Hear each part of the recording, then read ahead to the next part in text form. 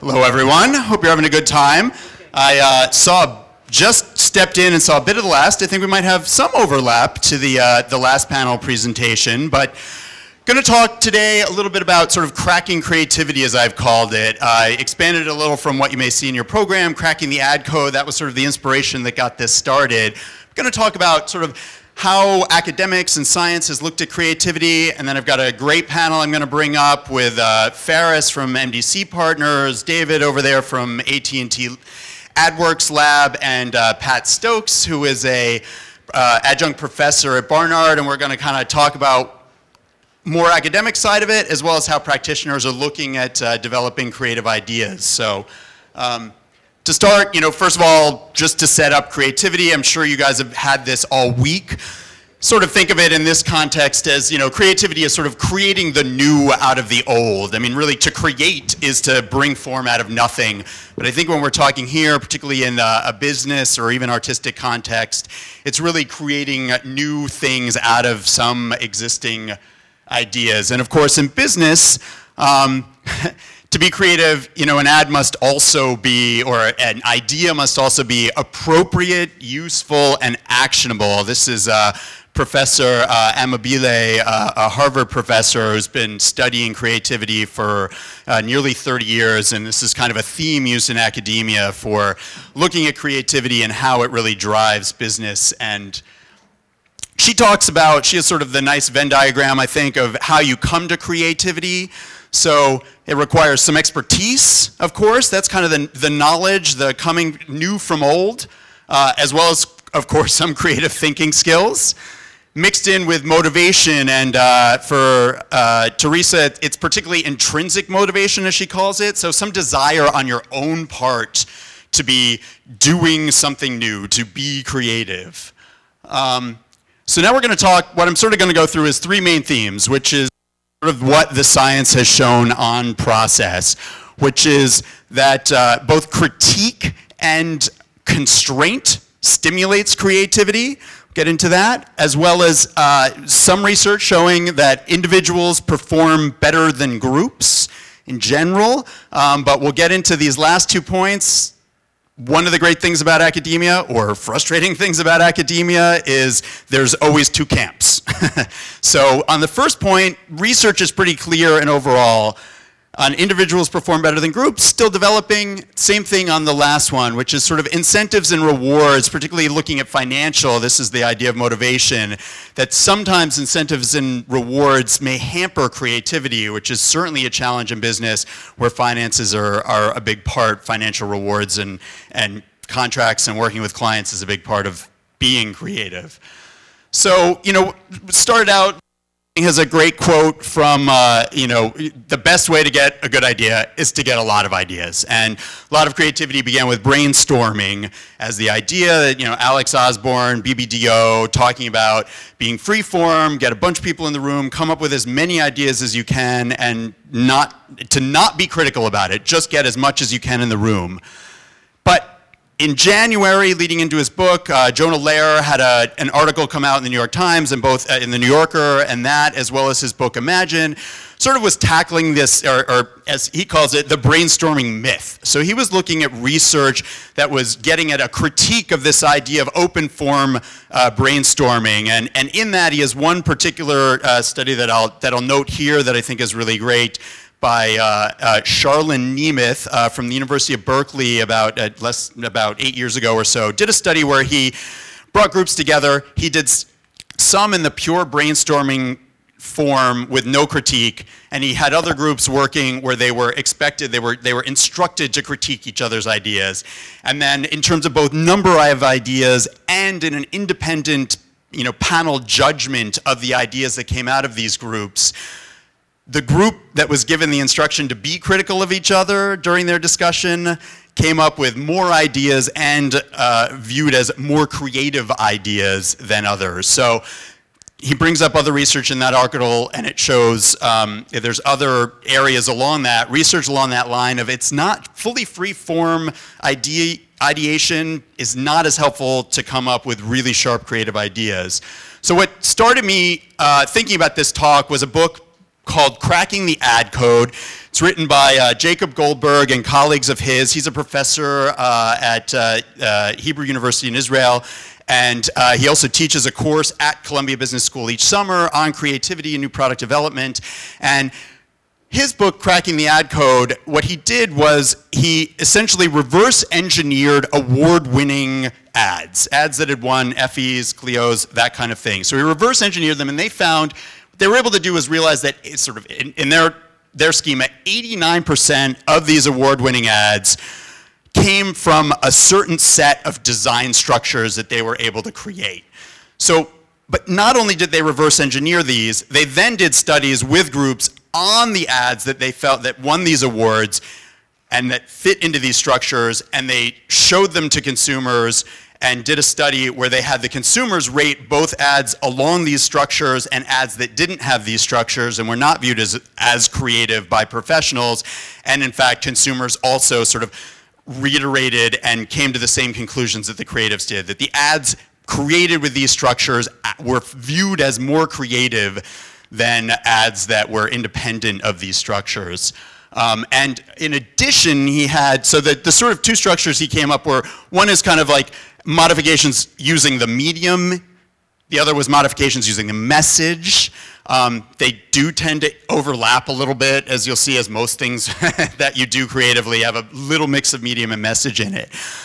In addition, he also did working groups with people with another study after the fact, giving people these creative templates, and he had groups that had no template and were designing a creative idea, a creative ad, and groups that were given these templates and used that to guide them in the creative ads, and that also came up with independent reviewers favoring and viewing as more creative those who were given kind of a structure, a constraint, a template.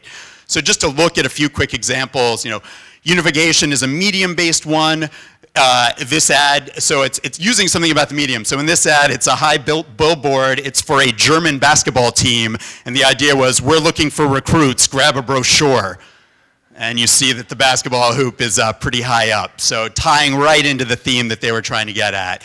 Activation is something where you create an ad that incorporates some act on behalf. It could be, in some cases, physical. It could also be mental. So here we've got a great one of like, don't drink and drive. Well, there's nothing better than, you know, putting a little road sign where you're peeing, which tends to be, so you're acting on, am I really able to drink and drive? You know, am I safe to drive here? So reinforcing the message. Another one is metaphor. In this case, nice metaphor using the medium of the product itself. So Legos built into a brain, a la, you know, Legos help you think. The other is subtraction. Could be subtraction of the medium itself, or, you know, classic absolute example here, you know, subtraction of the product itself. So the product being missing, leading one to see creativity, to think differently about the ad than a standard ad.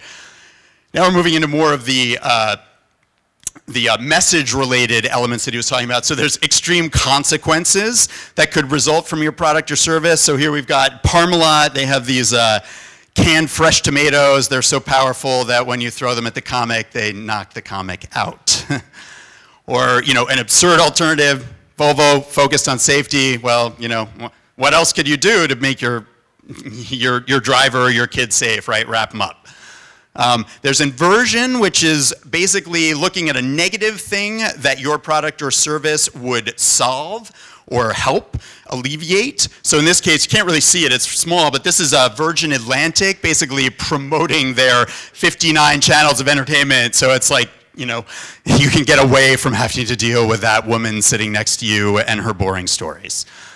And the last one they talked about was extreme effort. So, right, the product or service does something that is, you know, above and beyond to make your life easier, to deliver what you want. So, in general, these are I think these are some great examples of what is well known in the literature, which is the idea that some constraints, some structure, some templates help you drive creativity. I imagine that was part of the last discussion from looking at the title and some of the themes there. So, next thing that science, you know, researchers, psychologists, marketing professors have looked at is like creativity in individuals versus groups. It's a little less clear, but studies so far have shown that in general, in dealing with brainstorming or brainstorming-like exercise, ideation-like exercises, in general, individuals come up with more ideas than groups do. A little more free form. The idea is groups, tend to work on narrow pathways. There tend to be maybe dominant people within the group who guide the discussion and make it more difficult to have more ideas, and also in some cases reviewed creative ideas because they've chosen a more narrow path from the beginning and not thought broad enough. However, and one of the things when we're talking about business, and what I imagine a lot of you are doing out here when you're coming up with creative ideas for the business you work at or for your clients, these are artificial groups that are done in studies. They bring students together, they bring other people together in a room, and they create a group. So studies are not as clear on what happens in our real lives in business, which is groups are created based on specific structures. There are different types of people within the group. So science is a little short on that. I'm sure our practitioners here will have something nice to say about that. So there's another great study by Jack Goncalo and Brian Staub, which looked at sort of, I think, the thing to think of is, it's promoting individual thinking within a group. This is a relatively recent study they did, and it's going to be a little hard for you to see here, but basically they primed groups to be thinking of themselves as individuals, and then they primed groups to be thinking of themselves as groups before they went in and started to work on ideation. So if you were primed to be an individual and you were told to be creative, that's another key here. I don't know if that came up, but studies show that universally, if you tell people to be creative, they will be more creative than if you give them any other instruction. Literally just saying be creative drives creative ideas. So in the Be Creative, the individual groups are up top there, came up with more ideas than the sort of collectivist group. With Be Practical, it flipped a little bit, but not significantly. And then if you look at what was, again, all the ideas that they come up with were rated by a panel of judges in terms of number and originality and those kind of things. The study was basically, there's a restaurant has closed down. As a group, come up with an idea of what business you would replace that restaurant with. So they judge creativity and things based on, is it a restaurant, or do they come up with new ideas, non-restaurant ideas? Those were viewed as more creative. And when they looked at that, what they found was, the individual group, when told to be creative, came up with significantly more creative ideas than the collectivist group, which it sort of didn't even matter. The collectivist group was independent, whether they got creative or be practical. They came up with essentially the same number of ideas. So I think in business, it's important to remind people to think of being individuals. And the last thing I was talking about was how do financial rewards lead to, innovative ideas or not? And science isn't perfectly clear on this. There's a Daniel Pink TED Talk, which some of you may have seen. Anyone seen this? Raised 2009? No? Oh, great. So this will be a little new. He does it longer and a little more eloquently right now than I'm going to, but there's a study from 1960. Druckner came up with this idea for creativity. It's called the candle problem. So imagine just the top part here. You're given matches, a box of tacks, and a candle, and you're told there's a wall next to it, and you're told find a way to have the candle raised up on the wall and not drip on the table. And so you get a lot of people, and they take the match out, and they're lighting the candle, and they're trying to stick the candle to the wall and all that kind of stuff. And then the sort of solution is, well, what you need to do is be a creative thinker and pour this tacks out of the box, and then you can tack the box itself up to the wall, put the candle in the box, light it, it's not dripping.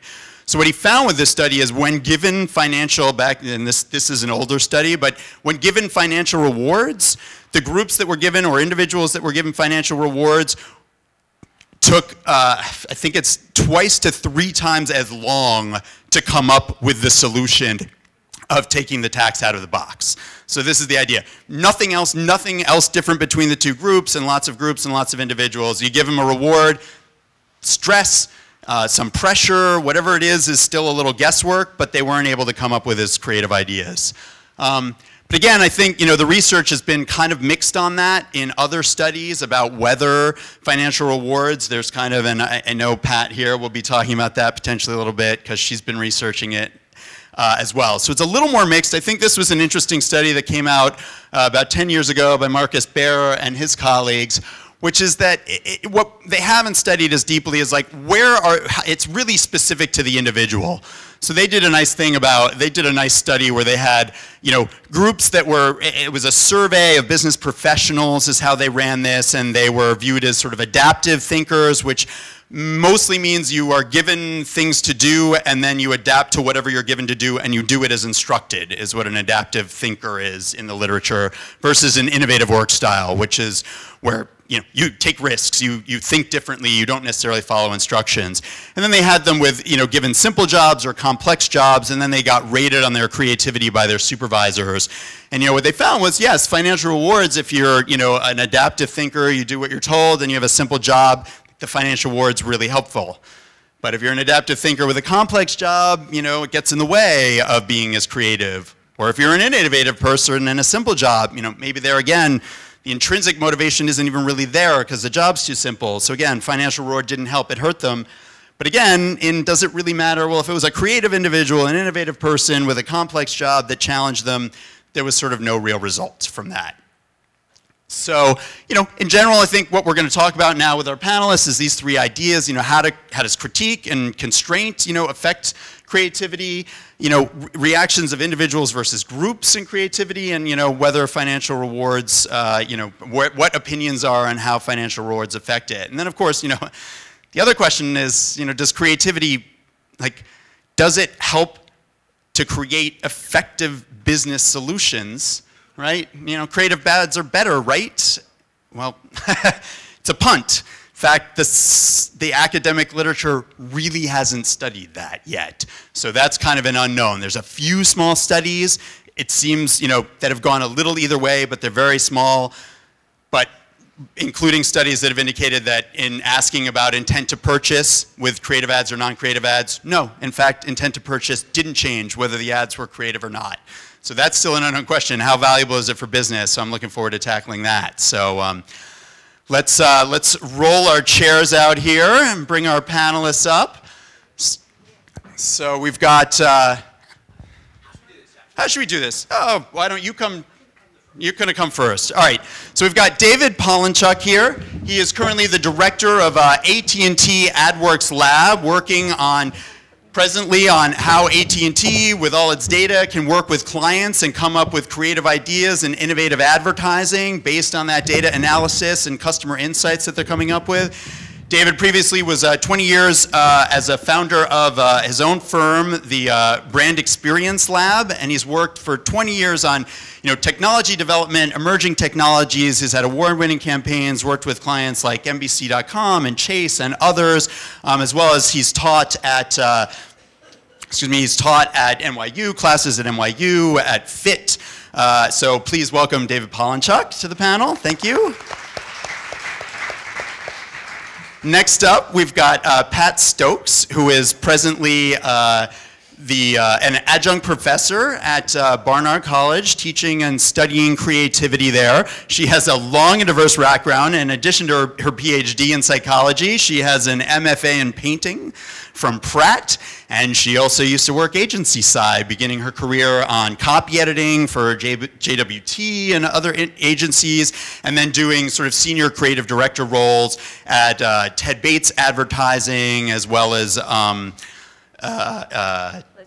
Case McGrath, Avon. Yep, there we go. Thank you, Pat. So she has a really diverse background. She's also a published author, has a book on constraints and creativity, and a new book coming out on rethinking creativity inside the box. That's great. So she'll have perspectives there. And last, we have Faris. His last name's up there, but just call him Faris. He's presently the Chief Innovation Officer at MDC Partners, which is a big conglomerate of firms. Does a lot of work there. Previously, he was Chief Technologist Strategist at MDC, McCann Erickson. Prior to that, he was I love this title, the Digital Ninja at Naked Communications. Did you come up with that one, Faris? I did, but it was a long time ago. All right, fair enough. Do you still feel like a digital ninja? I feel like I won't be able to live it down. So. Okay. Fair enough. Do you still feel naked, though? Yes, always. Every morning. So please welcome Pat and Ferris as well to our panel. Round of applause. Gonna slide myself over here. So I just thought, get started, listening to this, David, let's begin with the first one and your experience or your reactions to the idea of sort of constraint or critique, aiding and helping creativity. So without a doubt, constraint helps a great deal. We just built a physical experience for AT&T, and we had about 16 weeks to build it, and we had an actual budget that we had to be within. And there were a lot of things that, as we looked at the original design concepts, which were designed in the vacuum of both time and budget constraints, and we look at what we actually came up with, there were a lot of things that fell by the wayside either because of time or budget, and ended up really making the show, if you will, that much better. So one example is we have a long hallway as you come in. That becomes our data visualization hallway, and it was originally designed to have mirrors on both sides of the hallway. Okay. That really looked great in renderings, but when you think about what happens when you put mirrors on both sides of a hallway and then turn one side into a wall of monitors, you get that parallax view. So nothing we would have shown on the wall would have been visible. Right. So the idea was in reality not feasible. That was the constraint. So the constraint was that by having to work within some budget parameters, we ended up making it a better experience. So I've certainly seen that happen a lot, I actually started as a Disney character many years ago. And certainly saw what happened. Which, yeah. I was the Hound from The Fox and the Hound. Really? I was. And I also did the Electric Light Parade and the 10th anniversary parade for... Really? That's super cool. Yeah, that was my first job. And there I saw sometimes what happens when you didn't have constraint. We used to joke that our budget at the time, this was pre-Eisner days, at the time our budget was that we had more than enough money to do it right the second, maybe the third time. And you saw a lot of what happened sometimes when we didn't have constraints on it. Great. Pat, I know you're working on this in numerous ways, probably have input on the science I talked about too. So, what are your quick reactions to that? Quick? Well, try to be a little quick. We'll piece it out. You'll get a chance. Yeah. Okay, we'll try to be a little quick. The book I am working on is called Inside the Box. One of the myths of creativity is that you think outside the box, okay? But the model that I'm working with, which is totally based on constraints, okay, says two things. It says, one, creativity is a problem-solving process, and two, the box, okay? The box is the box of your expertise. It's your tools, what you know and what you can do with what you know, and you can't think outside the box, okay? There are two things you can do. You can make your tools more efficient, and I'm going to talk about how you use constraints to make your tools more efficient, and you can make your box bigger, okay? You can bring other things into it. More expertise, More expertise, okay? I'll stop there. Oh, no, you can go on. Go on? Yeah. Okay. Okay. Just getting warmed up here. We want to hear what you can do to get more creative. To get more creative, okay. Let me just tell you, I always tell stories about myself, so let me tell some stories about myself. My box has art in it, so it has Pratt, and it has advertising, it has J. Walter Thompson, both in New York and Tokyo, and Ted Bates and Avon and Shala Rubin, and it has Columbia. Okay, and all of those things together, they all worked off each other, but they gave me a very big box, okay? And so what can I do? What do I know because of that box? Well, I know from Pratt how to reduce the world down to 3 values, dark, middle, and light, okay? If you can do that, you can make anything look 3-dimensional on a 2-dimensional surface, okay? So you reduce it, okay? I know how to reduce a product's promise down to a single memorable headline. At Ted Bates, we call that the unique selling proposition. USP. USP, okay? You were trained to come up with a single memorable end line. And if you didn't have it, your creative group didn't start writing ads until it existed. And I can talk about some of those later, okay? And since I worked for TV and I was graphic, I also know how to demonstrate a promise, okay, using television. Right. The skills I practiced as an experimental psychologist are very related to those earlier ones. So I know how to reduce complicated problems into what I call the structure of the solution, okay? And so what I'm going to talk about as we go on is how to reduce creativity into a problem-solving process, and then how to use constraints to reduce the problem. That's great. Thanks, Pat. Faris, what have you experienced? You know, what are your thoughts on constraint, creativity, both personally and? This is constrained to the stand. I am constrained by it. Let's start with constraints, I guess. Constraints are the soul of the brief. Both strategically and creatively, you must have the tighter the brief, the better. Strategically, if the brief does not establish an appropriate solution space, i.e. a problem that can be solved somehow creatively, then you don't have any problems and you don't need any ideas. Yes. So Yes. you may as well just not bother. You just go home and get a drink or something. Creatively speaking, throughout history, artists have, I'm not saying that we're artists necessarily, but we're commercial meaning makers, let's say. Historically, I think artists require a non-commercial motivation most of the time, but different. We'll see what. Okay. The brief issue is different, but regardless. Creatively, all literary and art forms create constraints for themselves. Poetry exists as a set of constraints. The reason for this is because the constraints create more creative ideas. They make the ideas less trivial, less obvious. By forcing a rhyme scheme or a rhythm scheme onto words, you force people to think of more interesting words that fit the scheme, rather than just saying something as you normally would. So I think without constraints, we don't, yeah, people like pushing against stuff. Whether or not they complain about it is not the point, really. Right, it stimulates them even when they're frustrated by it, yeah. Well, and I have to say, at least I can say with Faris and I, we're probably like this. I won't put you in this box, but you can. Yes. She likes being in the box. She said that. You know, during the dot-com heyday, in the first dot-com heyday in the 90s, I did a lot of consulting work with startups and all, and I would ask them questions about a process or a procedure, and they would always say, we don't have any rules, it's anarchy. And the thing about it is, if you're a rule breaker, anarchy sucks. Yeah, that's exactly right. There's Yeah. no challenge to breaking rules in anarchy. Most of those companies died. Right, right, and a lot of them didn't work because anarchy itself doesn't work. Yeah. The excitement to being able to bend a rule or to make something, to skirt an issue is that there's an issue. Mm-hmm. Right? If somebody says do whatever you want, it's not really that exciting. Yep. Yeah. I've tried to brief that way. It goes badly. Yeah. With full anarchy, do whatever you want. Well, if you don't set parameters, everyone just runs around in circles. Like. Well, by the way, the other thing of do whatever you like is that this is, I'm going to bring a little psychology in here, operant conditioning. You are rewarded for doing something, okay? The probability of the behavior increases when it's rewarded, okay? So left completely free, people always say to me, what about artistic freedom? And I say the only freedom is choosing your own constraints. Because if you're totally free, that's quite good. Yeah, you are going to do what's worked best in the past. It's automatic. I might tweet that. Okay, yeah. I love it. The panel is pulling out his phone. I'll do it later. Okay. Seems rude. I'll remember it. Yeah. Okay.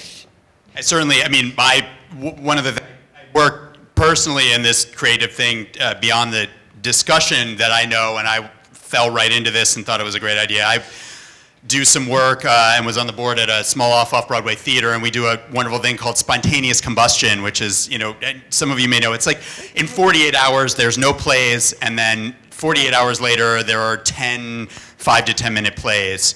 And it's amazing. It's sort of, you have full freedom. You come together and the writers go, and I've done it as a writer most of the times, and you walk away and you have a night to come up with something by the next morning.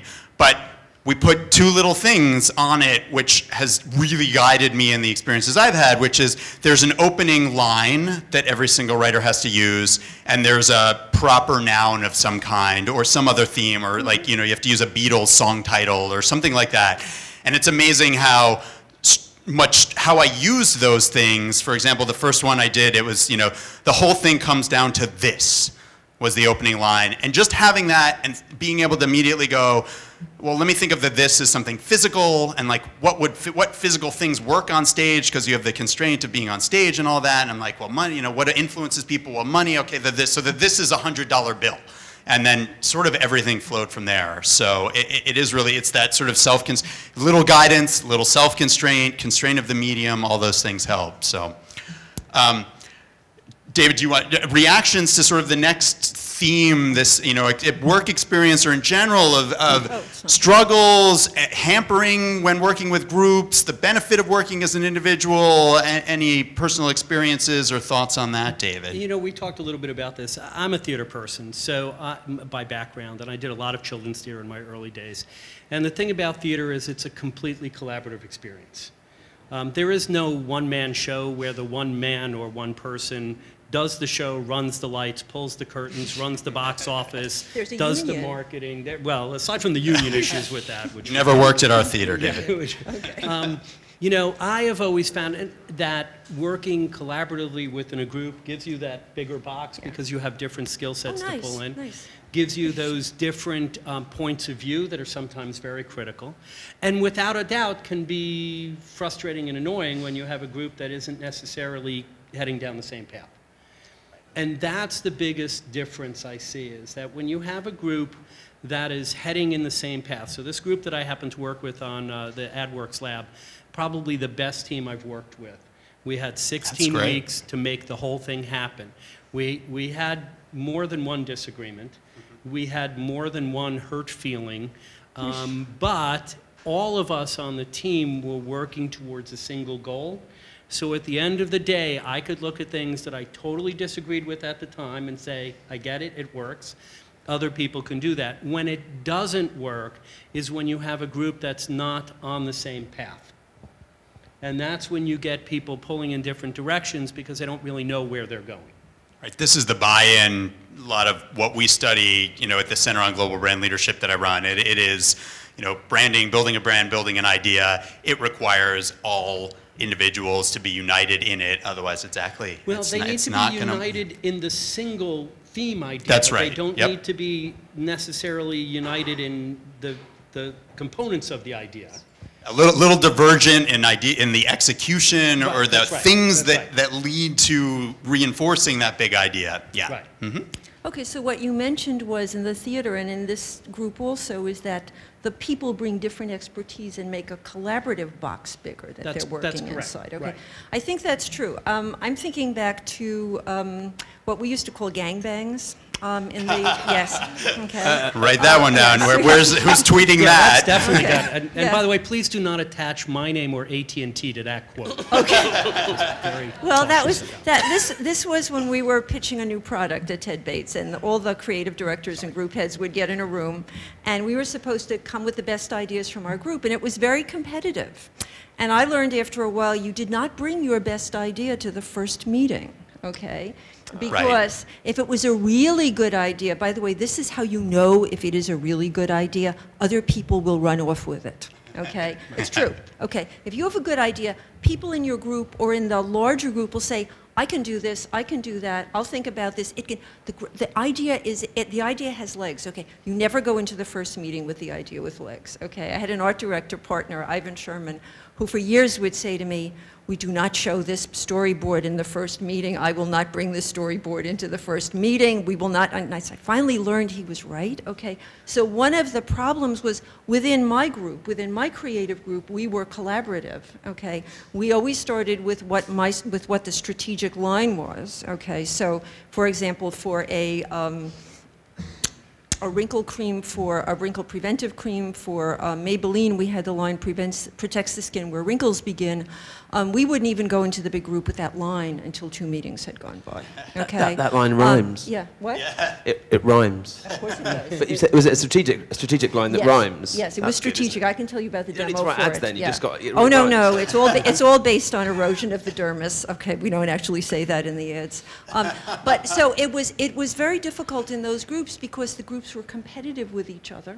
Okay, but I think I agree with you completely that there has to be a goal in the group, and the group are working towards the goal. Otherwise, and these groups that they do the research on are completely artificial. Okay, because what you contribute is based on your expertise.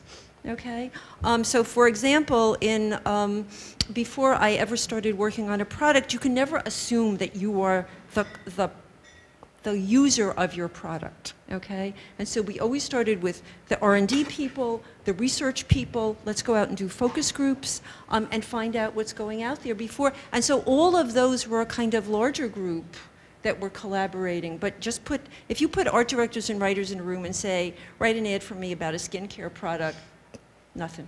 Great. Nothing. Yeah. Barris, your experience? Thoughts? So, I'm very fond of Jonah Lehrer.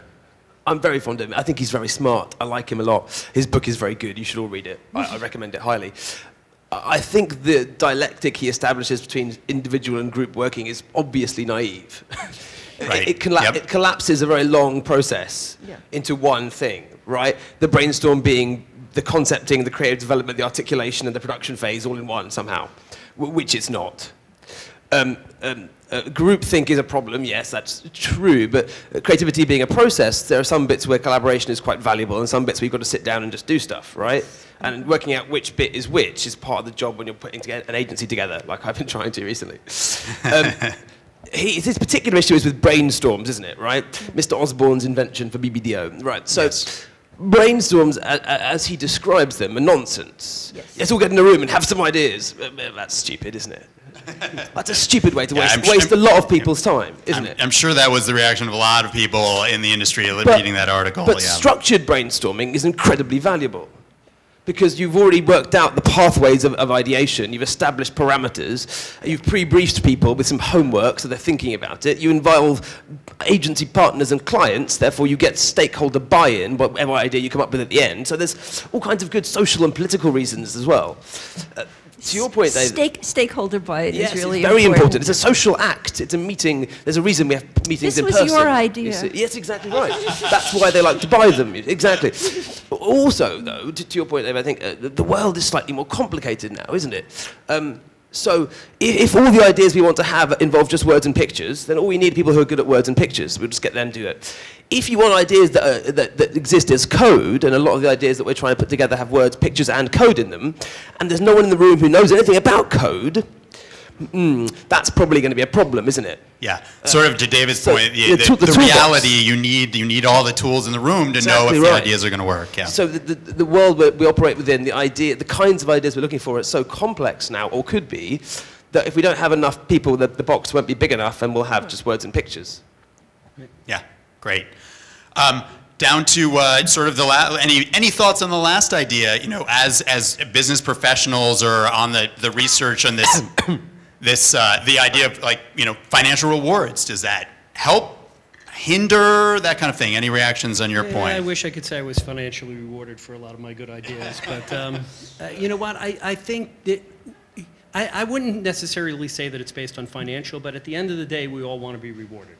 Whatever that means to us, whether that means we're rewarded because somebody sees what we've done and says, wow, what you did was really cool, whether we're rewarded because, you know, if that's the driving motivation because we get money, we're rewarded because we solved a problem that we wanted to solve. I think it really depends upon the individuals within the team. I did a project a couple years ago involving motion capture and playing a video game in theaters for MSNBC.com. That was cool. Yeah. Newsbreaker, right? Newsbreaker was cool. And I have to tell you, we'd never, ever done it with a real audience until the first night we did it with a real audience, which, by the way, is not recommended. And so, being the smart guy that I am, we launched at the midnight show of Spider-Man 3, and the audience was there at about, by 11 o'clock, the audience was full and just sitting in their seats waiting. The client was outside doing something, and I said, fire the game up and let's play it, because if it doesn't work, we knew it worked technically, what we didn't know is if the crowd would work with it. I said, fire the game up, let's play it. Let's see what happens, because I'm going to need 45 minutes to come up with my story if it doesn't work. And we fired up the game, and I watched the audience play the game, ran out, grabbed the client, dragged her back into the theater where she got to watch the audience request to play the game 5 times in a row. Wow. And I got to hear my client say it was the proudest moment of their life. To me, that was my reward. right? Yeah, it's not about right. That's the intrinsic side of the equation. Is there's just value in coming up with good and executing a good creative idea. Right. Yeah. Pat, why don't you also, if you have, because I know I want to get to some questions from the audience, I hope, and so why don't you tackle this question if you want, Right. or if you have a points you want to make. No, I'm going to tackle the question because I think you have to be rewarded for something that you've done, okay? So I think where Amabile's work, early work, said that extrinsic rewards undermine creativity, come in when you have junior people, okay? So like beginning lawyers who used to get paid very high salaries, not anymore, okay? For sitting at the printer and making sure the contracts are coming out correctly, okay? That is not particularly rewarding or intrinsically motivating work. They're there, it becomes they concentrate on the money. Even today, if you start in advertising, the beginning salaries are not very high. The ceiling is very high if you're good, okay? And you know what? One of the things I loved about being a group head at Ted Bates is you really could reward people, okay? There were titles, there were offices, there were trips, there was money, okay? When I finally left Ted Bates, it was because Jordan Case McGrath made me an offer I could not refuse. They said, Richardson Vick is going to give us all of their new product development, Pat. What do you want? And I said, oh, an office with a piano in it so I can practice at lunchtime, because I know only Bill Backer had a piano in his office, and they said, what kind, okay? Nice. So yes, Yeah. again, exactly. But you are rewarded for your expertise, for being creative, for coming up with, actually, I want to put a point in here, creative and practical. The ad has to sell the product, okay? I mean, it really does. I worked in packaged goods, and I can complain about a lot of television commercials now that don't sell anything but the category, okay? So if you are successful and rewarded for it, you will continue doing that. Okay. Great. Ferris, any thoughts on it? I'll give it a go since I'm here. I mean, Might as well. Seems rude not to. No, I'm done. Those chaps that wrote Freakonomics, they were quite smart, right? They said people respond to incentives. The big misinterpretation of economics was that incentives were all financial in the schema of normative economics. Pay people money, they'll do stuff, right? But that's never what economics was really about. It was about what incentives are. And there's social incentives and there's commercial incentives. Where it gets weird is where you try to overlap them, right? Just to explain. Oh, okay, so, and this is also where the areas of like social media-y stuff get a bit confusing too, because there's like money, people driving to try and sell stuff and people doing stuff for free, like in open source economies, because they like each other and want to help. But then brands go, can you do it for us for money? And they're like, well, I don't want to anymore. You're like, why? Well, I don't know. And I think it's similar to, here's an experiment you can do at home. If you have someone who loves you, and if you don't, I'm very sorry, but if you do, the next time they cook you a meal because they care about you and they want you to be fed and happy and they slave over it, and they put effort in, they put garnish on it, like a bit of parsley and stuff. When you eat it, right, instead of saying, thank you, darling, I love you, write them a check. And then give it to them and say, this behavior I wish to incentivize. Because it is good behavior and I wish you to do it more. And something will go wrong. It'll be weird and possibly really deleterious to your relationship. But that's the difference, right? You have to know when is when. When is thank you more important than a fiver? When is buying somebody a drink more important than a raise? Yeah, I think that was the key in sort of what the research, the idea is know what the individuals are doing. To your point, the young attorneys, that's kind of that adaptive, simple model. Yeah, financial rewards are very clearly going to help in that area. And then the other is like, what is the reward? And when is it financial and when is it motivated by other things? So, well, that was great. I'm not quite sure what the procedure is here with asking for questions from the audience. Is there someone walking around with a mic, or is it just yelling, just raise your hand and shout? We've got one right here. Great.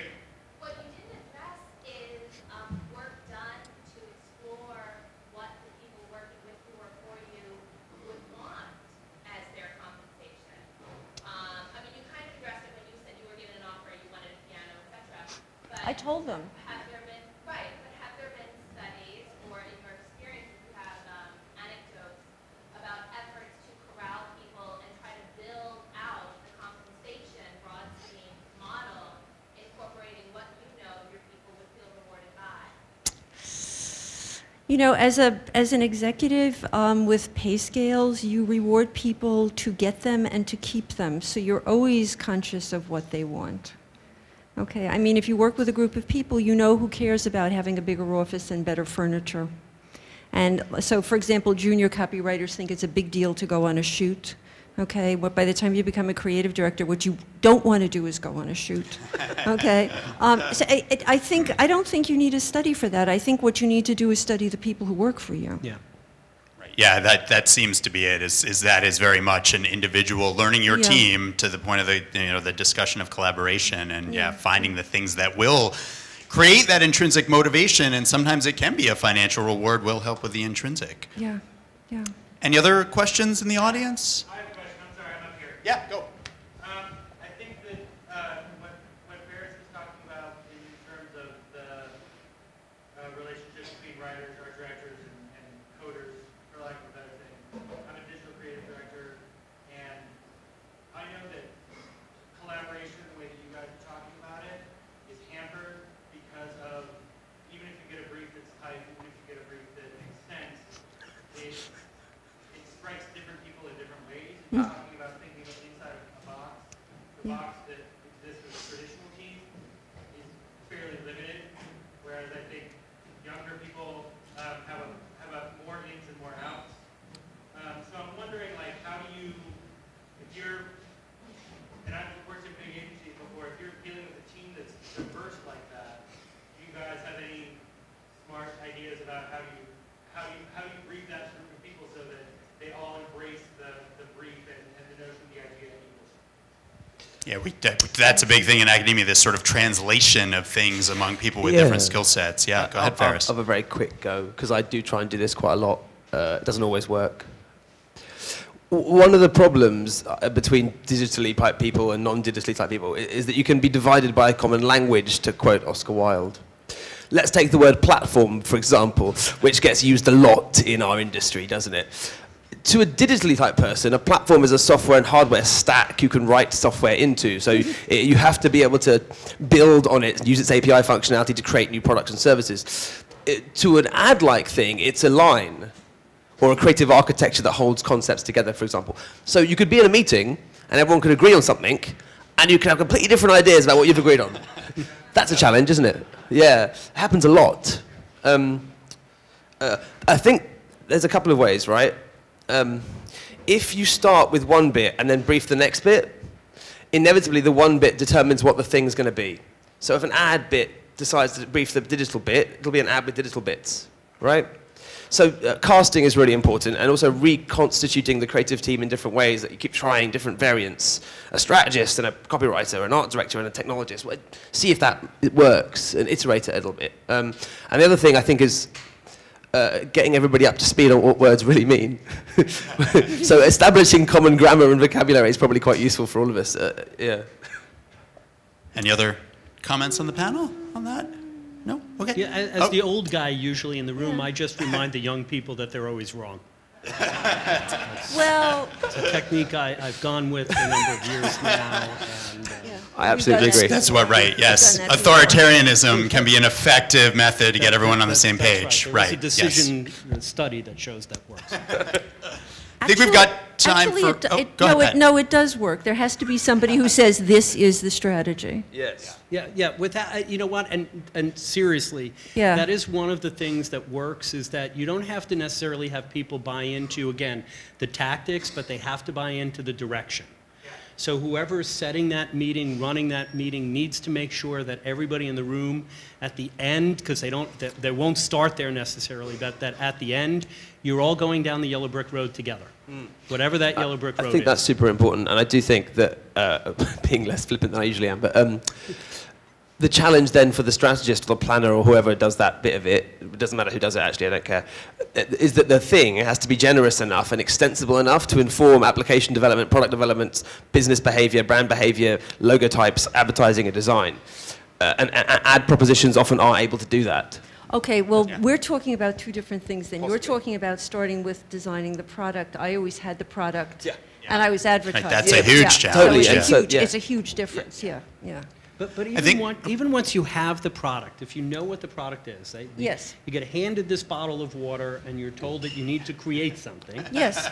I think, Ferris, to your point is that where people get frustrated is when you automatically shut down channels today. So, hey, by the way, this meeting, we're not talking about social. This is really just to talk about the print campaign, or this is just to talk about the TV campaign, or this is just to talk about the social campaign. If you're not starting with, again, that big picture to be able to say, here's how social fits into this idea, here's how the advertising, you know, the traditional advertising fits in, here's how this fits in, then that's when people start to feel slighted, and that's when the competitiveness comes in. Great. Linda, what time for one last question, do you think? We need the cre- Yeah, okay. I see a hand right there. Go for it. Thanks. I think that's a big part of the creative conundrum what we're talking about there. If you set a goal, then people can work towards it, and they can be creative and work within these constraints. However, if you tell people what the goal is and put the cart before the horse, so to speak, then the only answer, the only creative answer you're going to get is the one that you've asked for in the first place. So how do you square that? Yeah, it's an interesting paradox, I know, that comes up. Yeah. I don't quite understand the question, because what I'm saying you start with is, so a strategy. Okay, so if I start with protects the skin where wrinkles begin, and it's based on research, so I'm going to use this example because it's graphic, that basically what the sun does is it breaks down the dermis, okay, and then it's sort of like this little, you know, erosion of the top line. That's how you get lines, okay, and so that's the research part of it, and you give that to your people. Everything has to have a graphic that goes with that and has to go to that end line, okay. That is the goal constraint, okay. They can get there any way they like. It doesn't determine, and in fact, what I've discovered and what people in the business know is that the more restricted, the more well-defined that strategy is, that end line in advertising, the more interesting executions art directors and writers can come up with. However, they'll never come up with an experiential offer for that idea. What is an experiential? Something beyond the printed ad. Okay, so there are times, Okay. I was building a physical space. Yeah. Right? Okay. At the end of the day, I didn't really care about anything else. I had 3,000 square feet that needed to be rebuilt. Okay. So in that case, I had an end goal. If I'm staging a theater production, eventually I'm going to be on stage, right? But it's within the realm of that you create the pathways for the other thing. We're getting the signal to cut, but we can talk more about this. But there are ways to do it. But you'll never reinvent if you do that. That's what I'm saying. That I think that's the limitation. It's the single biggest challenge we face. Who decides which kinds of ideas? If it's not us, then someone's going to tell us, here's your ad money, go make some ads, thanks very much. Okay, then the real question is, what is the purpose of spending the ad money? Okay, is it to entertain people? I think not.